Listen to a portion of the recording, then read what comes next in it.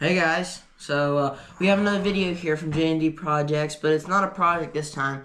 It's just kind of a show and tell video, everything like that. So what are we going to be showing? So we have some interesting tools that are unusual, actually we have one tool that is very unusual. We've actually had it for quite a while, and in fact we showed it in one of the earlier tool haul videos that we did.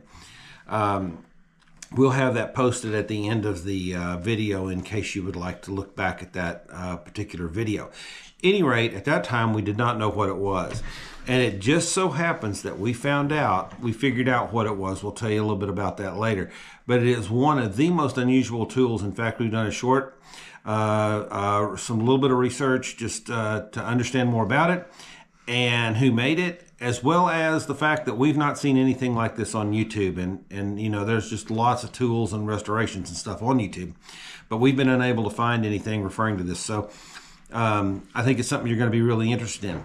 But in that regard, we thought we would start first and just show you some of the other unusual tools that we have, sort of as a lead up to this really special tool. So I'm going to turn this camera around, and John's going to start talking about one of the interesting tools that we have. Okay guys, so I'm going to start with this wrench right here. It is called the Master Wrench. In 1924, the Master Wrench was first produced by the Lynch and Mead Manufacturing Company of Turlock, California. In 1927, the Heller brothers acquired the rights to the Master Wrench. Our wrench is made from 27 to 45. And we have a question here for y'all. And it's on this side. Those 13 dots right there, there's 13 dots. Do y'all think that it's decorative, or do you think there's some sort of like purpose for it? We were just wondering. Leave your comment in the video. Yeah. Leave your comment in our comment section down below this video. And let's say my finger was a pipe. What it does is just tightens around the pipe. It's kind of a universal wrench. Yeah, and there's actually two different kinds of these wrenches. This one happens to have teeth, as you can see. But there is another variant of this wrench that is smooth. It has no teeth at all. Okay. Next one is these right here. These are a pair of pliers. Now, they're called side-cutting parallel jaw pliers, and you can see that as we open up the wrench or open up the pliers, the jaws stay parallel to one another. And at the same time, there's a side cutter right here for cutting wire. Now, these were made by the Sargent Tool Company. As you can maybe see there, I'm not sure if you can get that to focus or not. Try to get focus. Actually, this tool was patented. Okay, our camera cut off back there, so I'm just going to start back here where we left off. So this tool was actually patented in 1890 by a guy by the name of W.A. Bernard. And then in 1948, the Sargent Tool Company bought the patent rights and began making that tool, and that's why it's labeled as Sargent. Since 1948, the company has gone through a couple of other owners, and actually today you can still buy this tool. It's a little bit different. The mechanism is a little bit different. This is the early mechanism, but they basically make the same tool today. It costs about 50 bucks.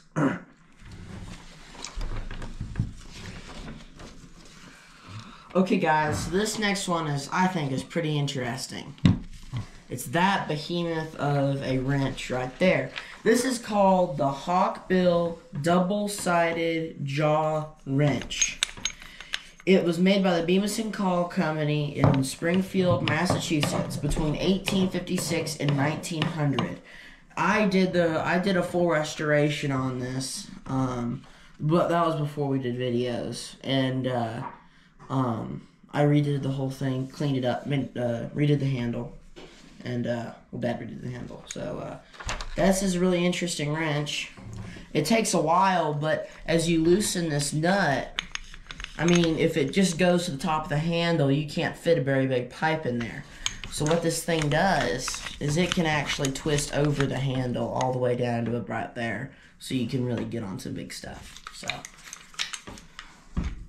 That's one of the coolest monkey wrenches I've seen.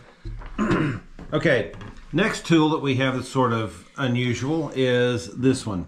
We got this in a tool grab that we made. We buy lots of tools from different places when we get a chance, and so we get all kinds of things, and sometimes you get really cool things like this one. So it looks like maybe that somebody has bent this, but it's not. I mean, it was bought, it was made like this. And this is called an electrolyte starter and manifold wrench. Now, the Electrolyte company was in Defiance, Ohio. And I want to see if I can get this close enough that you can see. Okay, you can see Defiance. Now, between the last E where John is pointing, if you look very closely, there is another E there between the E you can see and the O in Ohio. Okay, the Defiance Tool Company had a lot of trouble. They had trouble with their casting, and as you can, there are casting mark problems here. You can see where it was kind of rough. The texture of the tool itself is rough. Okay, and they oftentimes had misspellings that they had to try to wipe out after the tool was made. And here's a case of that with this particular E. And so this is kind of an unusual tool in that regard. Now, this tool was made in the 1930s or 40s. And but because in the 1950s and 60s, the Electrolyte company started working with SK Tools, which is Sherman and Clove. That's what SK stands for. Pretty good tool maker, and their quality of their tool went way up at that point. But at this point in time, the tool itself is really rough, so it was definitely a 30s to 40s tool, and the fact that it doesn't have any references to SK on it. So it is for a 7000 series starter and manifold, whatever. Right. So it's bent for that purpose. Yep. Okay, so what's another one? 6-punch leather.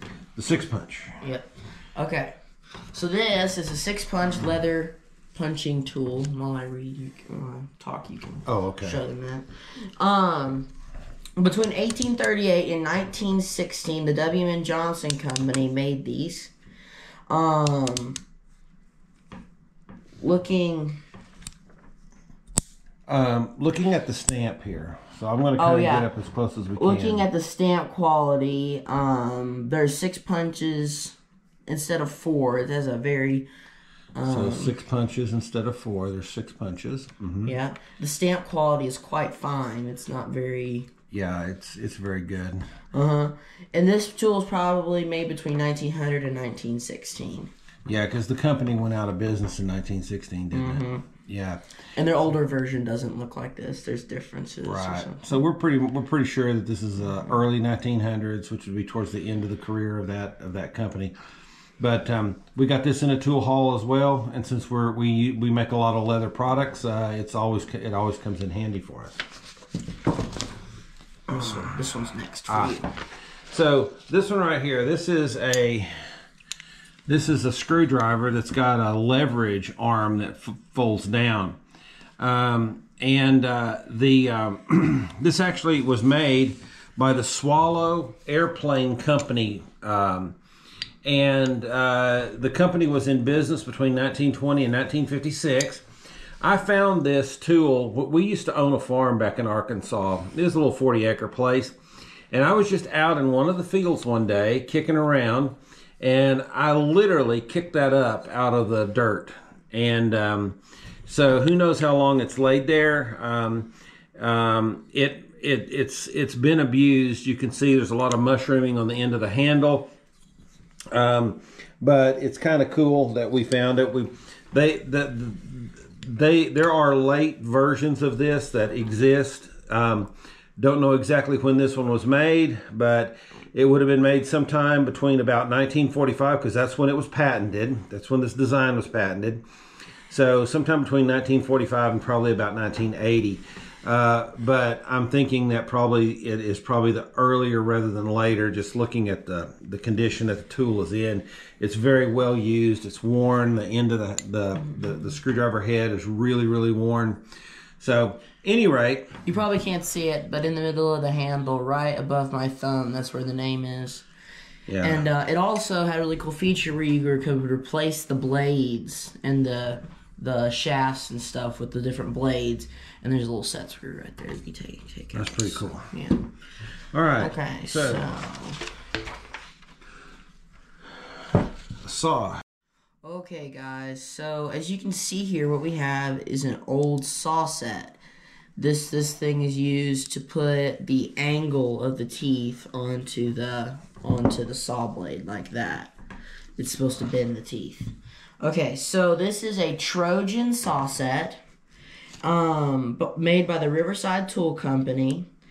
This one is a copy of the Morrell saw set number 2, which was patented in 1880. It is the Morrell number 2 was the most copied saw set ever. Well, as we can find, that's what a lot of people say.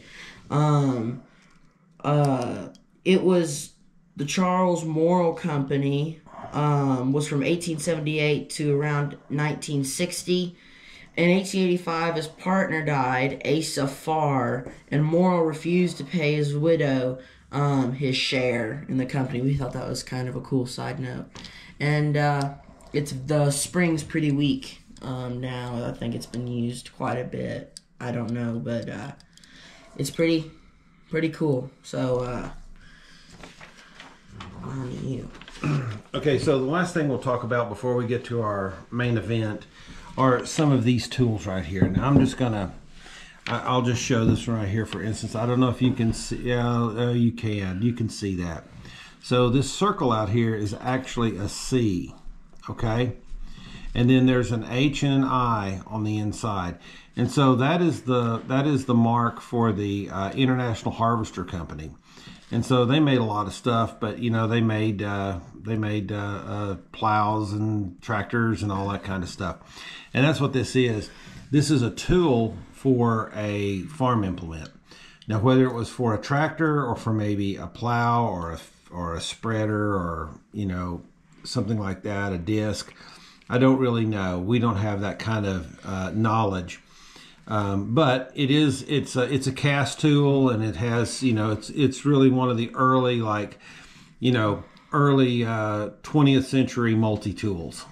Okay. Same kind of goes for and then the same thing goes for these two as well. We don't really have much knowledge. I actually believe I did find a little bit out about this one. This one actually went to a plow. So this was an adjustment tool for a plow.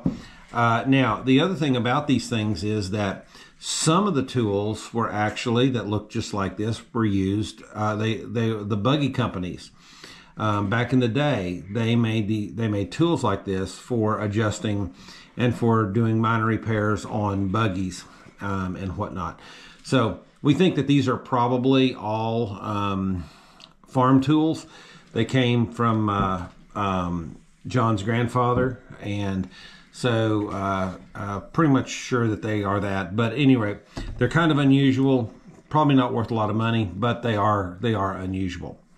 Okay, now let's go to our final tool, and I hope you stuck around to see this, because this is the most unusual tool that we have. Now, there it is. You can bring it up a little bit closer. There you go. Now, what we'd like for you to do is just take a second and pause the video and go to the comment section and leave a comment on what you think this thing is.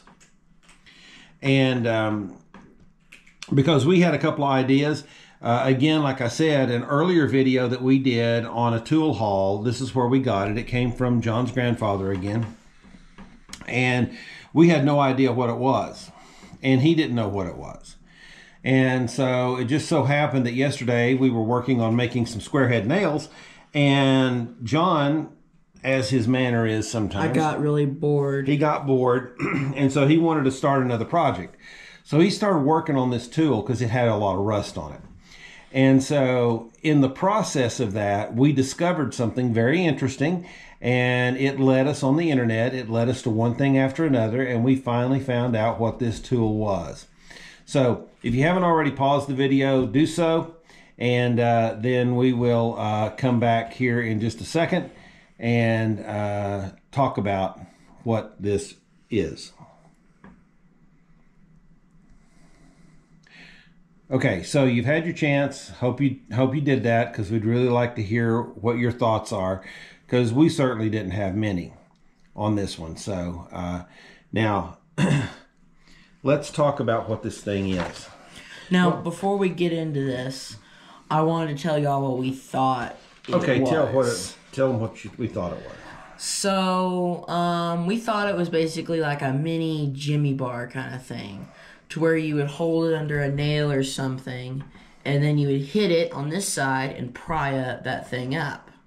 We were wrong. Now tell them what this is. Well, I'll tell you what. Before we do that, let's tell who invented it. A guy by the name of Charles Mansell invented this thing. W. Mansell. Yeah, Charles W. Mansell of Buffalo, New York, in fact. Now, I want to tell you about this guy, Charles Mansell. Again, when you start doing a little bit of research on tools, you find out a lot of interesting things. Okay, this guy, he and his brother's name was Adolf, and they had they did a lot of different things.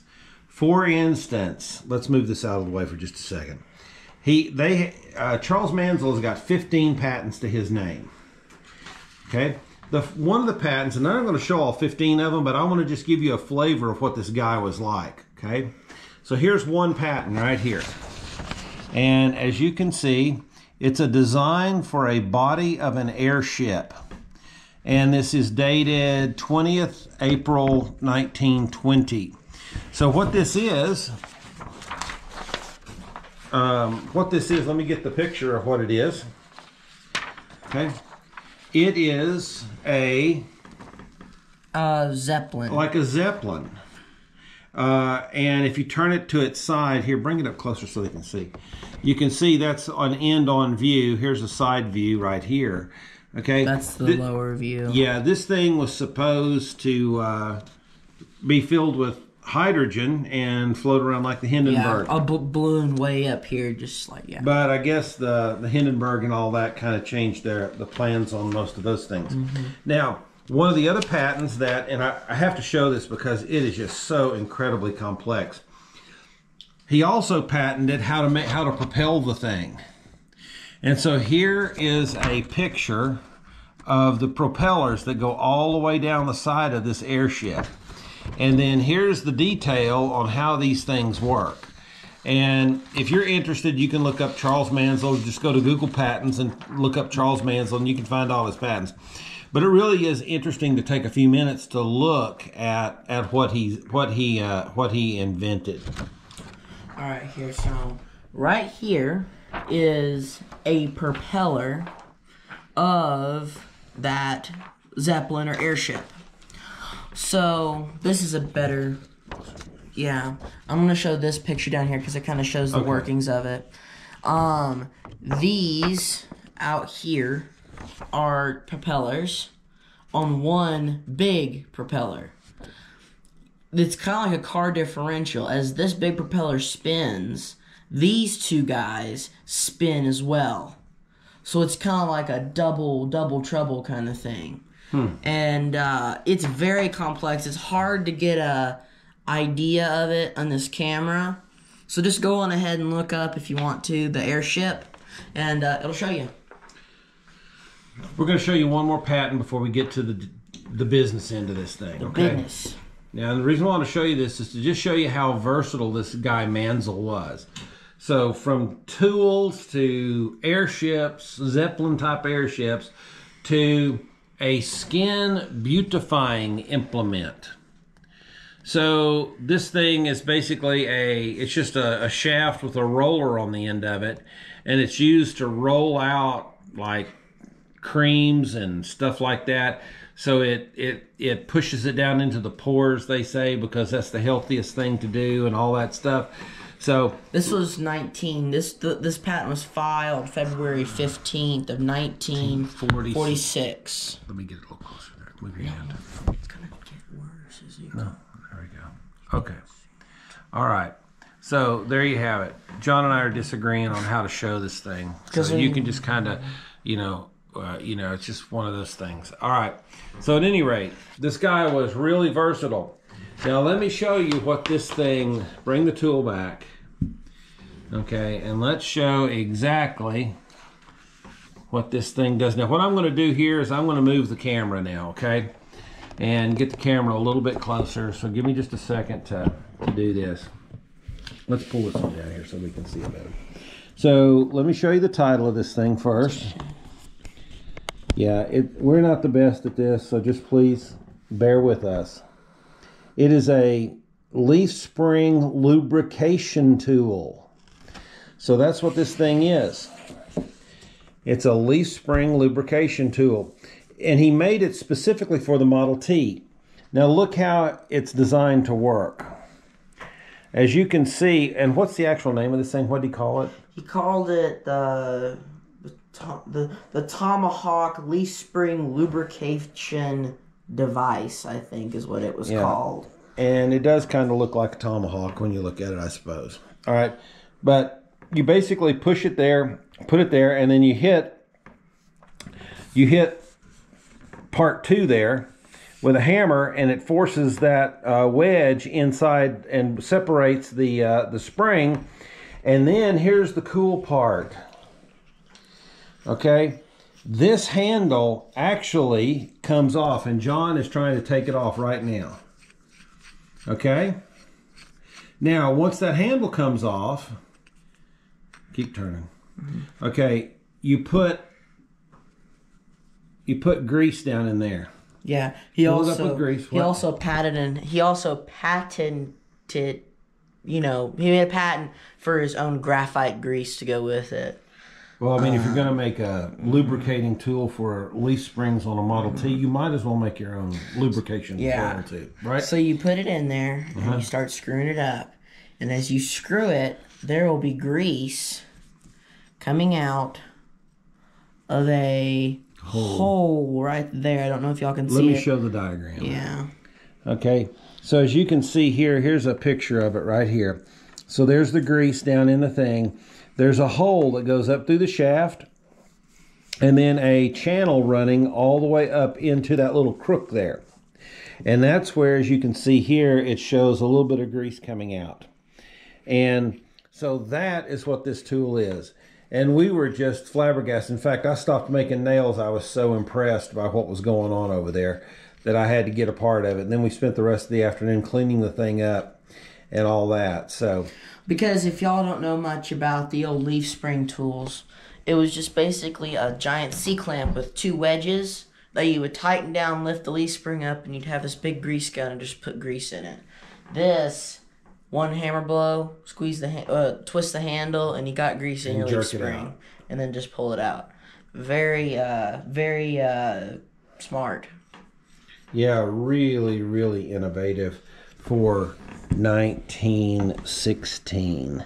Now, one of the other interesting things about this, and again, it's probably going to be hard to see here because our camera for some reason just doesn't focus like I wished it would, but you can see there's some writing here. There's a top set of writing that says the Charles W. Mansell, Buffalo, New York, and then down below it says patent applied for. So this is a pre-patent item right here. Pre-November 11th, 1915. Yeah. Well, actually post. Between November 11th, 1915 and October 17th, 1916. So, you know, this tool right here is probably the closest. I mean, we have the narrowest knowledge of what the date is on the tool. Because we know, since the patent was applied for but not yet awarded, that tool had to be made between November 11th, 1915 and October 17th, 1916. So we found that to be very, very cool. These tools aren't all that expensive. I mean, you can go online and get them for $20-30. So, you know, it's not the cost of the item, it's just the novelty of it and how ingenuitive the